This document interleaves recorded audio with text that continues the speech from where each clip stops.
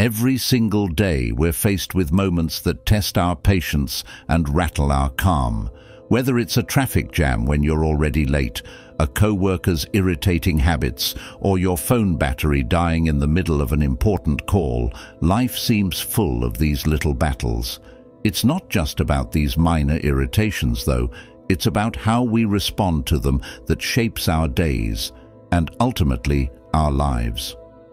Today we're diving deep into the ancient wisdom of Stoicism, a philosophy that teaches us not just to survive these moments, but to thrive in them. Stoicism provides us with the tools to transform daily frustrations into opportunities for personal growth and inner peace. By the end of this video, you'll not only understand why these principles have influenced some of the world's greatest minds for centuries, but you'll also have practical strategies that you can apply right now, today, to start living a more resilient and fulfilling life. So let's embark on this journey together, exploring how the calm logic of Stoicism can help us control our reactions, cultivate serenity, and bring about profound personal transformation. If you appreciate what we're diving into today and want to keep learning together, do me a simple free favor by hitting the subscribe button, and make sure you don't skip any part of the video to get the full transformative insights we're about to explore. Let's get started. Lesson number 1: recognizing anger as natural. It's important to remember that everyone feels angry sometimes. It's part of being human. But here's where Stoicism steps in with its profound wisdom. Stoicism teaches us that while we can't always control what happens to us, we can control how we respond. This is pivotal in transforming our relationship with anger. Think about it. When something goes wrong or someone frustrates us, our first instinct might be to react with anger. But what if instead we paused and considered this reaction? Stoicism encourages us to see these moments as opportunities to practice virtues like patience, understanding, and resilience. By acknowledging anger as a natural emotion, we set the stage for learning how to handle it more effectively. The Stoic philosophers like Epictetus and Marcus Aurelius often discussed the concept of not being swayed by external events, but instead focusing on our internal responses. They believed that our emotions, including anger, come from our judgments about events, not the events themselves. So when we feel angry, it's often because we're placing a particular value or judgment on what's happened. This understanding opens up a powerful opportunity for us. Each time we feel anger rising, we can ask ourselves, what judgment am I making about this situation? Is there another way to view it? This is not about suppressing or denying your anger. It's about understanding it. By getting to the root of what triggers our anger, we can start to change our responses.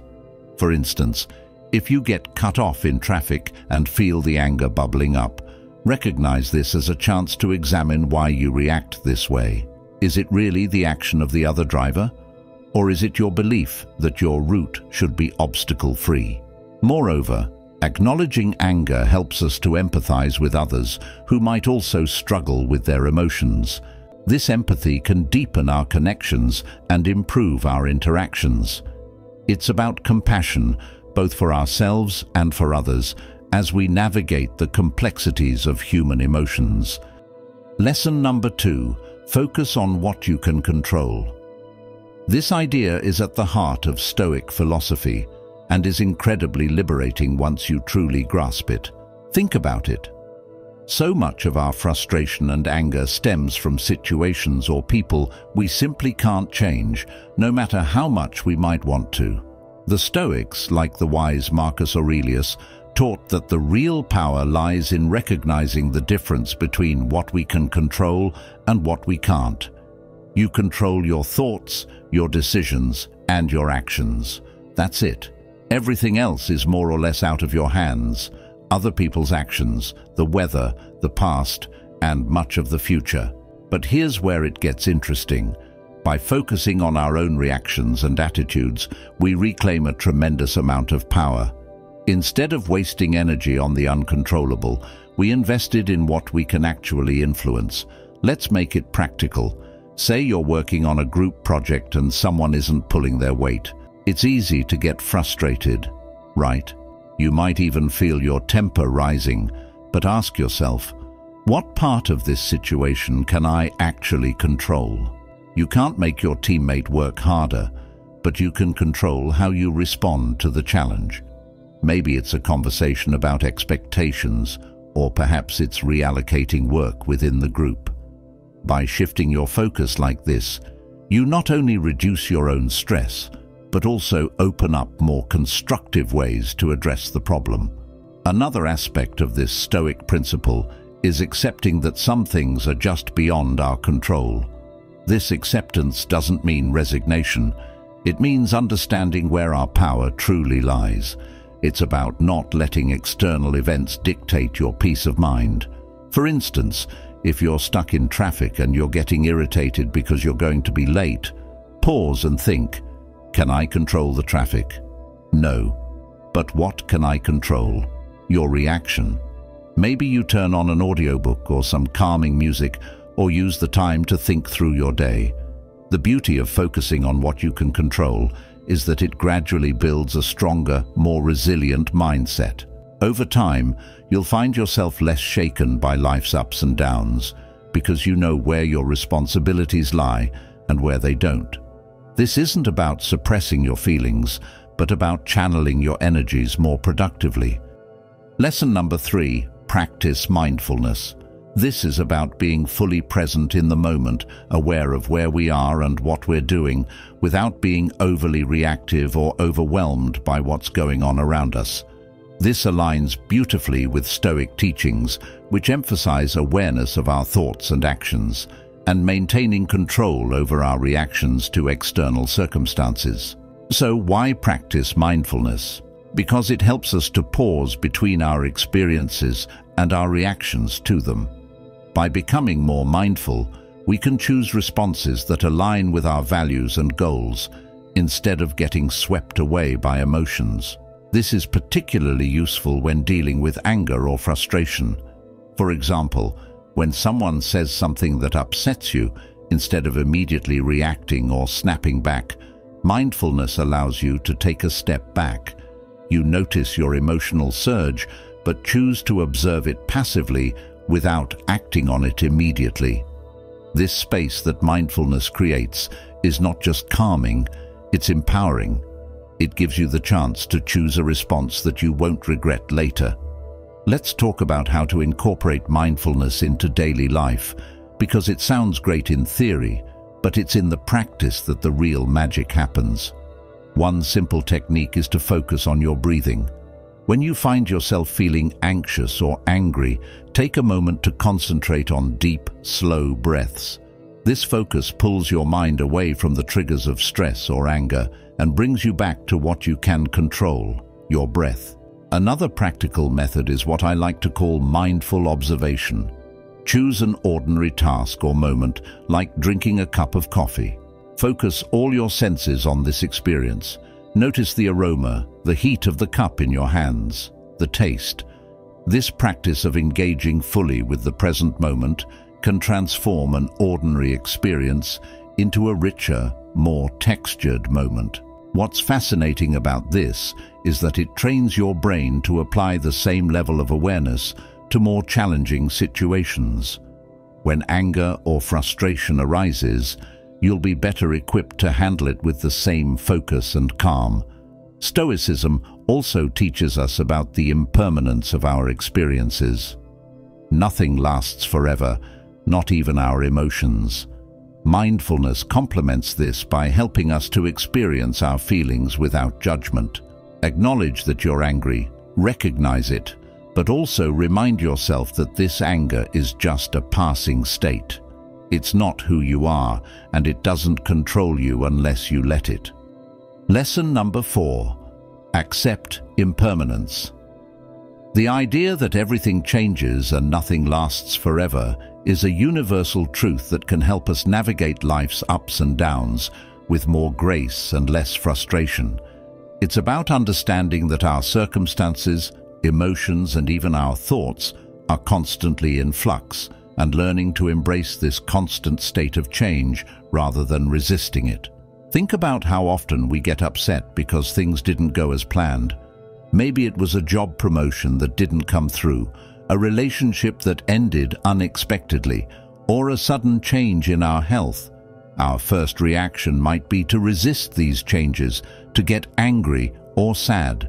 But Stoicism invites us to look at these situations differently, through the lens of impermanence. When we truly grasp that nothing is permanent, we start to realize that our anger or disappointment is also temporary. This doesn't diminish the importance of our feelings, but gives us a more balanced perspective on them. Embracing impermanence allows us to live more in the present and worry less about the past and the future. If you know that everything is temporary, you begin to appreciate your experiences and the people around you more deeply. You don't take things for granted because you're aware that circumstances can change at any moment. This awareness can be incredibly freeing. It reduces the sting of negative events and enhances the joy of positive ones. Now, how do we practice accepting impermanence in daily life? Start by reflecting on the transient nature of your surroundings and experiences. For example, watch how the seasons change, observe how your feelings shift throughout the day, or how your relationships evolve over time. These observations can be reminders that change is the only constant. Another way to integrate this into your life is by adjusting how you respond to disruptions or unexpected changes. Instead of reacting with frustration when something doesn't go your way, take a moment to acknowledge that this change is part of a bigger flow of life. It's an opportunity to adapt and grow. Think about a time when something didn't work out as you had hoped, and then something better came along. Often, it's only in hindsight that we see how these changes were beneficial. Stoicism doesn't just ask us to accept impermanence, it encourages us to find strength in it. Each change and ending is a chance to practice resilience and flexibility. By fostering this mindset, we not only cope with life's challenges more effectively, but also learn to move through them with a sense of peace and anticipation for what's next. Lesson number 5. Understand your emotions. The Stoics believed that becoming aware of the root causes of our emotions could lead to greater self-mastery. When we understand our emotions, we are better equipped to respond to life's challenges in ways that are aligned with our values and goals, rather than simply reacting out of habit or impulse. Every emotion we experience, whether it's anger, joy, sadness, or fear, is triggered by our perceptions of the world around us.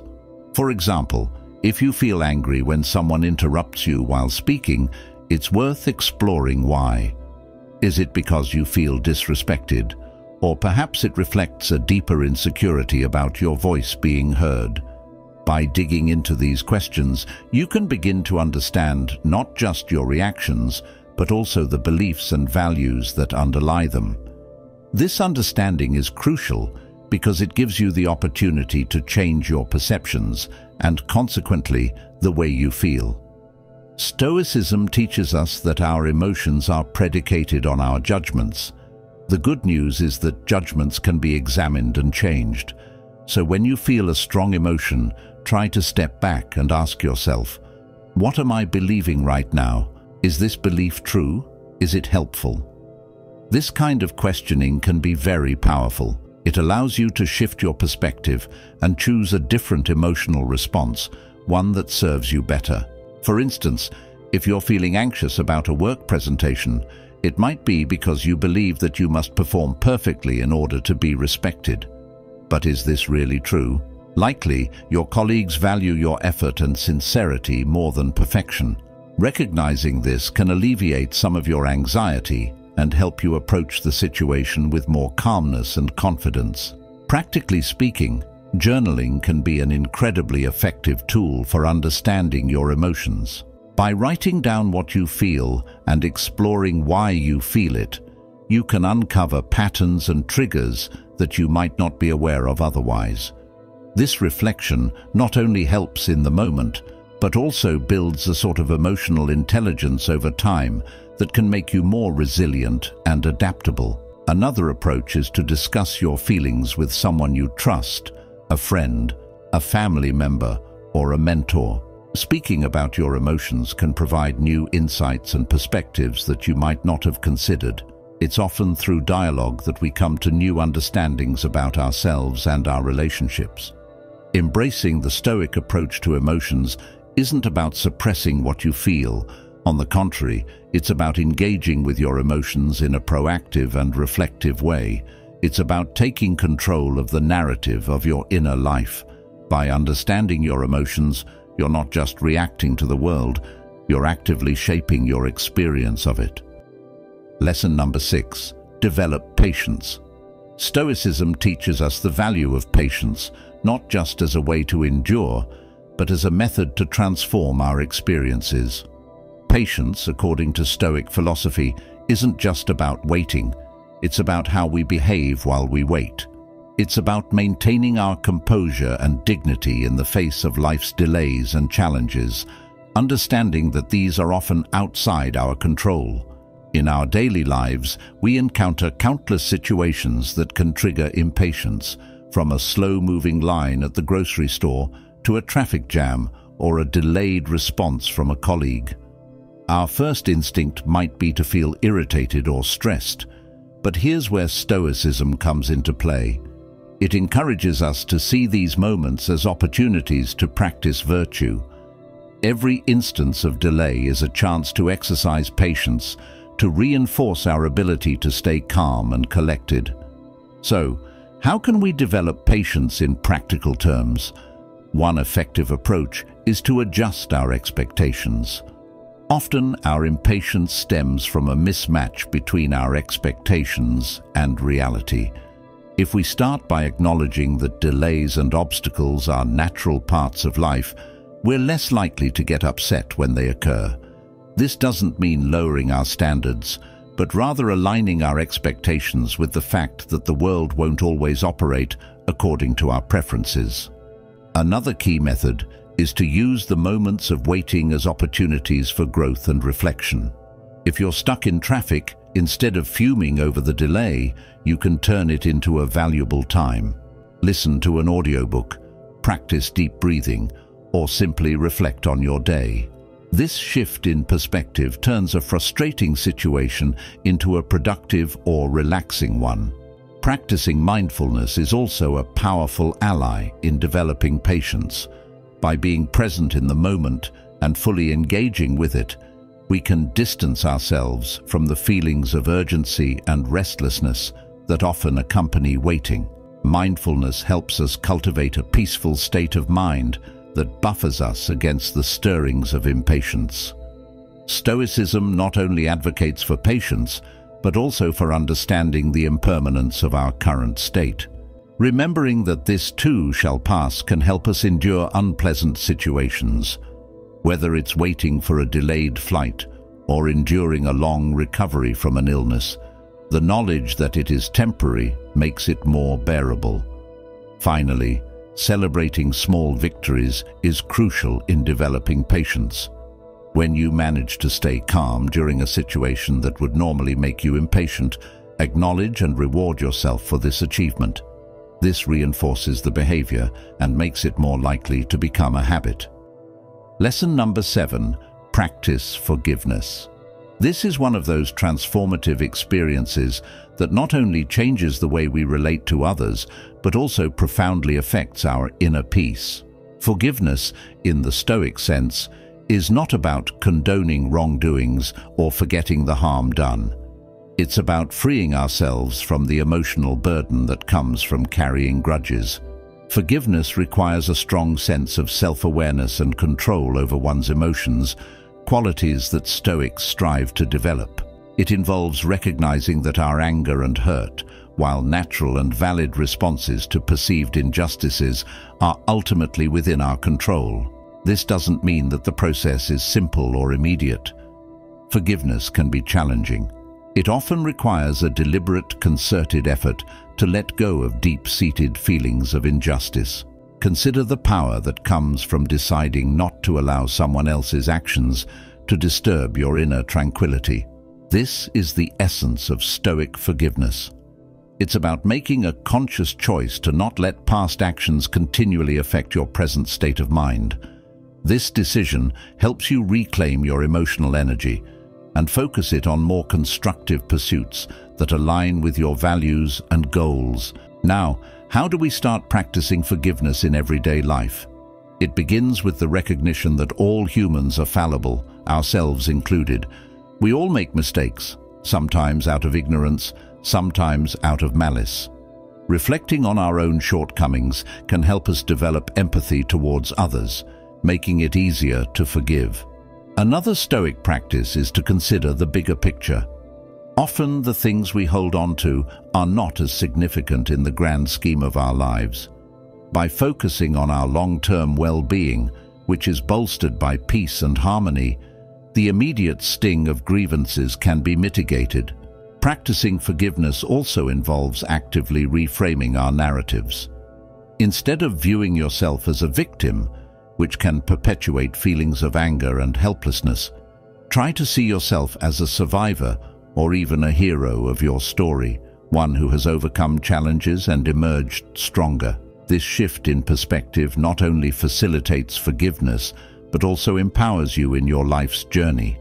Moreover, engaging in meditation or mindfulness exercises can assist in the process. These practices help calm the mind and provide the space needed to process emotions more rationally and less reactively.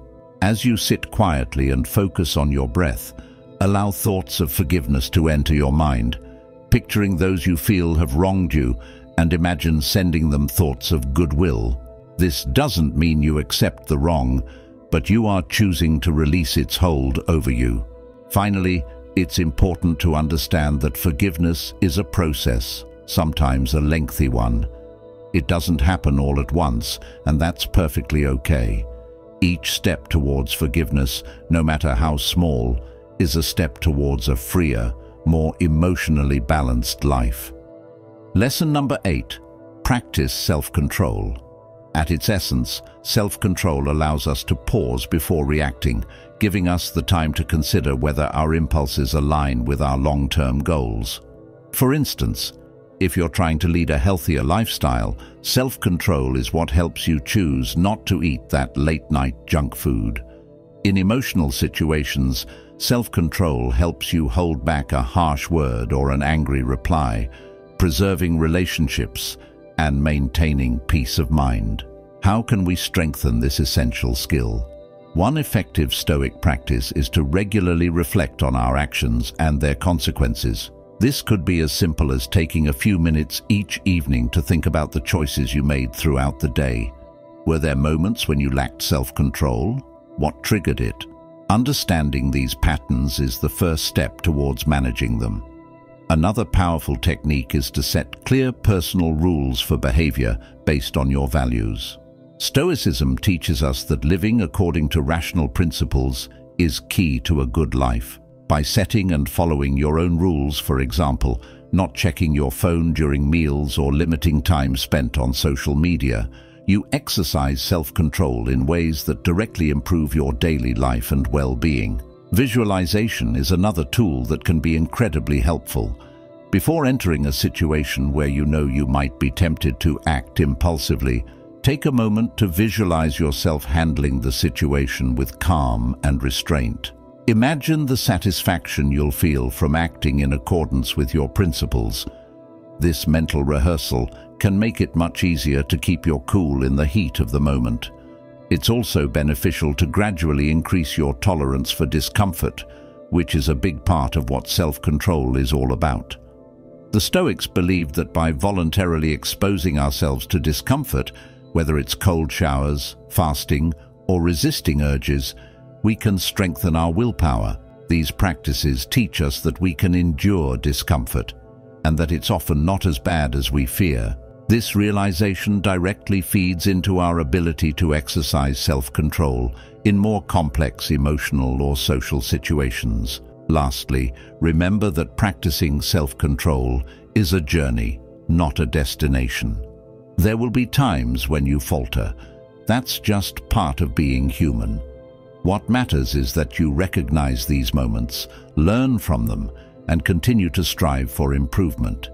Each act of self-control, no matter how small, is a victory in its own right and a step towards becoming a wiser, more balanced person. Thank you for joining me today at Stoic Journal. Remember, every step towards mastering your emotions is a step towards a more peaceful life.